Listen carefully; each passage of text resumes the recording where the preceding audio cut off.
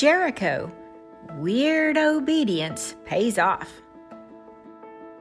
Now that all the people had crossed the Jordan River following the ark, the first city to capture was the city of Jericho. But Jericho's walls were too tall to climb, too tall to break down, too tall to attack, and the gates were sealed shut.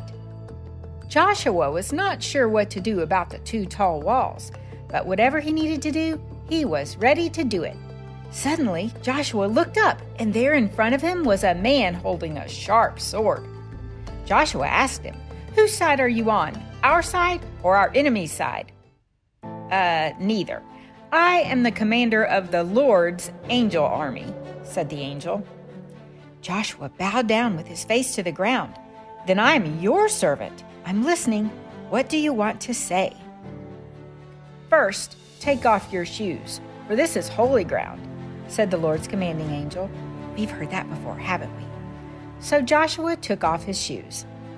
Then the Lord's commanding angel told Joshua what to do. "March, march, march around the city," said the angel. That sounds kind of weird.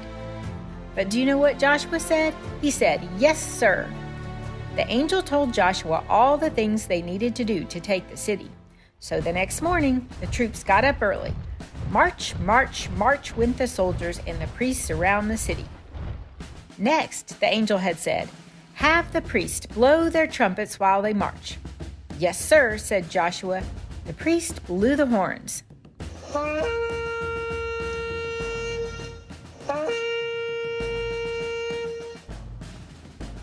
"Now do that 6 days in a row," the angel had said. "Yes, sir," said Joshua. They got up early and marched around the city and blew the trumpets.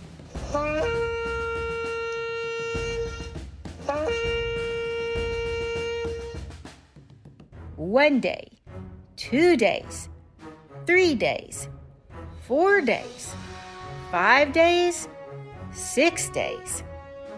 But the angel had special instructions for the 7th day. The angel had said, "On the 7th day, march around the city 7 times. Then at the end, shout like crazy, as loud as you can. Then the walls of that city will just fall down flat." "Yes, sir," said Joshua. They got up super early on the 7th day because they had a lot of marching to do. March, march, march, march, march, march, march, march, march, march, march, march, went the troops around 1, around 2, around 3, around 4, around 5, around 6, around the city 7 times, while the priests blew their horns.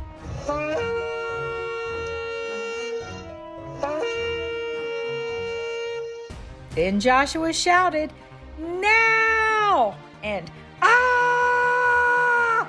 The people yelled and whooped and screamed like crazy.